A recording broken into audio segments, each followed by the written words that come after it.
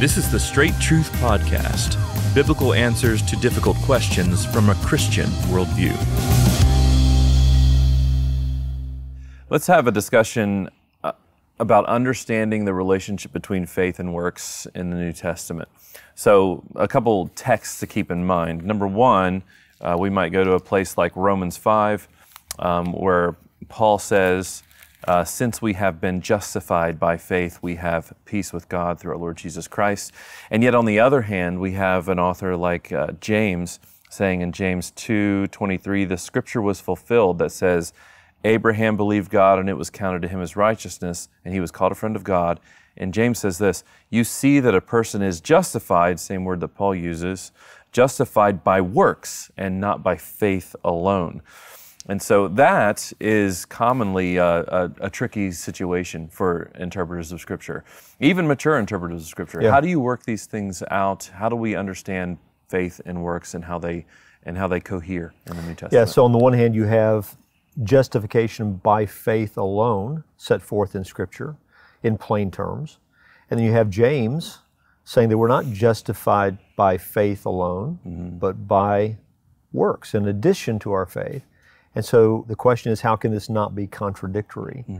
And the answer has to do with the fact that we have to hear the words biblical writers use in their context, because they can use the same words, but with slightly different meanings depending upon context.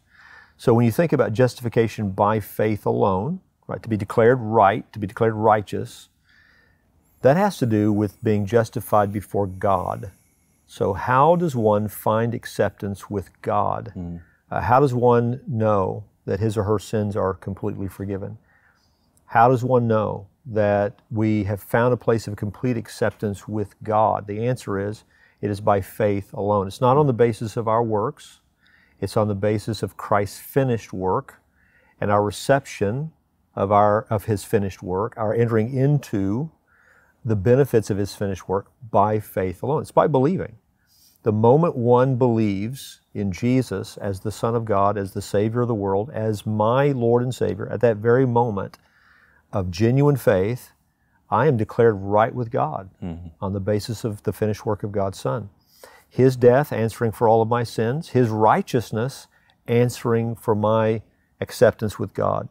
God imputes, He puts to our account the righteousness of His own Son on the basis of faith alone.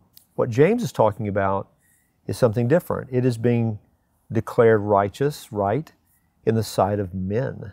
So it's not justification before God, it's justification before a watching world.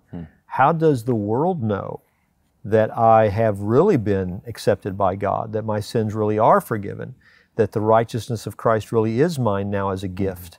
How does the world know that I'm really one of God's children?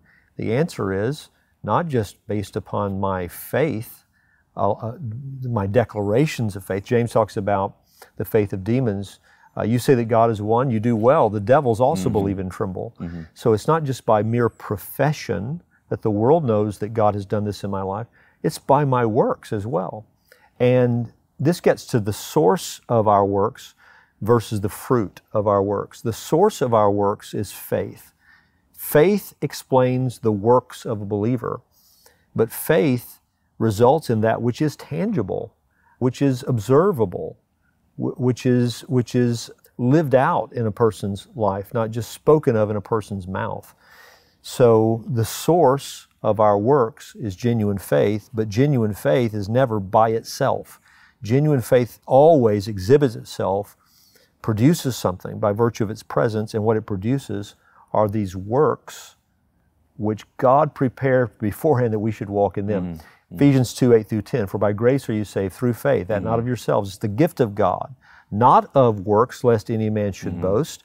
For, verse 10, we are His workmanship, created in Christ Jesus unto good works, which God prepared beforehand that we should walk in them. So that text brings these two ideas together. Saved by faith alone in the finished work of God's Son, but then made new as a result of regeneration, new birth. We are new creations in Christ Jesus, 2 Corinthians 5:17, the result of which is these works that we now walk in. And just as God prepared beforehand our belonging to Him, our salvation, He also prepared beforehand these good works that we would walk in. So justification by faith alone is never divorced from justification by faith and works. Justification before God always results in this justification before men, which is able to be witnessed in the good works that God prepared beforehand that we would walk in them. So that's how we would bring those two ideas together. Yeah, I like what you're saying about James and justification before men. After he says, you see that a person is justified rather by works and not by faith alone, he gives that example. And in the same way was not also Rahab the prostitute justified by works when she received the messengers and sent them out another way? For as the body apart from the spirit is dead, so faith apart from works is dead also. Just an example of somebody who exhibits their new faith in what she does. A faith that still exists in the realm of death, the faith of demons, versus a living faith, a faith that reflects salvation. And that faith always exhibits itself in good works. Thanks again for joining us for this episode of the Straight Truth Podcast. Now, Straight Truth is listener supported. So if you'd like to find out ways how you can help us to continue to produce this podcast, you can go to our website and find out ways to do that, straighttruth.net. At that website, you'll also find links to all of our previous episodes and our social media channels, so be sure to check it out. Straight Truth is a production of Walking in Grace Ministries, the preaching and teaching ministry of Pastor Richard Caldwell. For more information, go to walkingingrace.org.